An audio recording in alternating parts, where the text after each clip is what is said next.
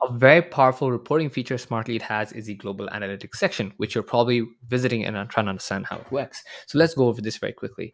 What's this representing over here is the total number of leads that have been reached for this particular campaign and the overall metrics such as you sent, replied, open, positive replies, clicked, and bounce rate.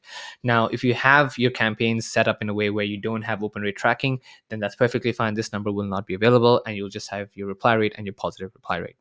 And what we want to do over here is we want to click on the filter, because the beautiful part about the global analytics is you can actually go ahead and select multiple attributes such as multiple campaigns, where you want to go down and test all the multiple campaigns that you want, 1, 2, 3, 4, 5, 6, 7, or you can go ahead and select all the analytics specific to a client. So when you go ahead and create a campaign, which you will see in other videos, you can go ahead and allocate a campaign to a client. And when you allocate a campaign to a client, you can come over here, click on the client, and look at the overall client specific analytics and performance as well, which will give you a good understanding of how your client's campaigns are performing. Not only that, you can go ahead and adjust the date range over here. That will show you the traffic and data as to how it performed. Do note this date range does not reflect this range over here. This is the overall analytics of this set of campaigns or set of campaigns that belong to the client. This date range is representative of this information over here. So not only that, we get some really interesting insights with respect to the amount of data, like tags that have been assigned or not assigned, how many are interested, not interested, the overall channel breakup if you're using an omni-channel approach.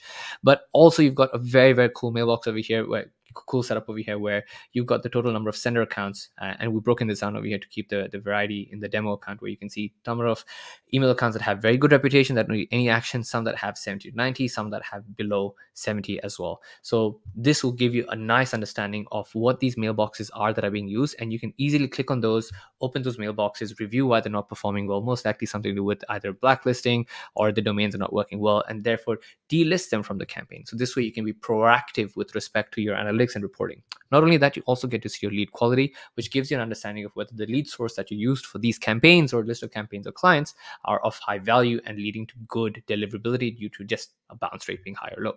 Now, if we scroll down over here, this is the cool part where you can actually go ahead and see the email deliverability report. That means each mailbox that we have over here, these 9 ones, right?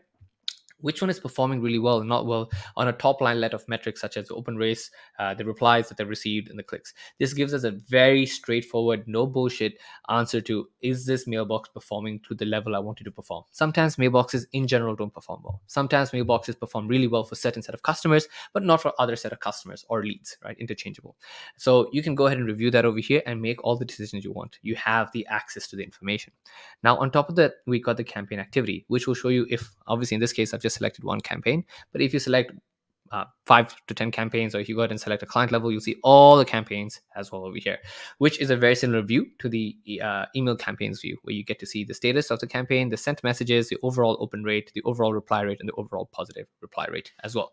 You can even click on this over here to take you to the actual campaign itself and review this information if you like on an individual campaign level as well. So I hope this makes sense. It's a very powerful experience to go ahead and help you to go ahead and drive towards strong analytics that will keep your relationship with your customer or your client extremely tight, as well as with yourself and your team, so that you can be reactive to drive revenue based activities that will positively grow your business. So thank you. Hope you enjoy this. Check out the other onboarding videos to help you out understand the rest of the product to make sure you get the maximum out of Smartlead.